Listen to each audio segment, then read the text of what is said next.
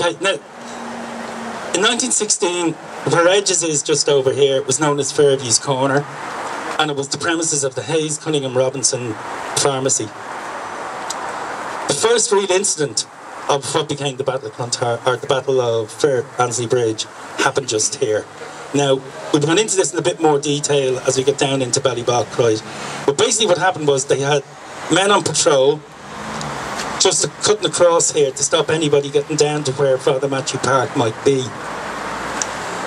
And a man who was a sailor, and apparently a little bit drunk, decided that nobody was going to tell him where he could and couldn't go.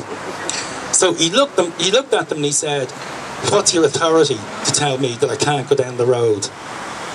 And they ran him through with a bayonet and said, "That's our authority."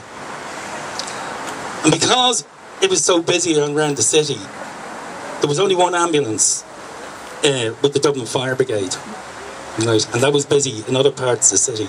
So basically he was left sitting there for about 4 or 5 hours until they came out here to take some of the other people who had been wounded away. But it left a fairly stern message to people that this was fairly serious. And on that dark note, we're going to move on to the next location where it gets even darker.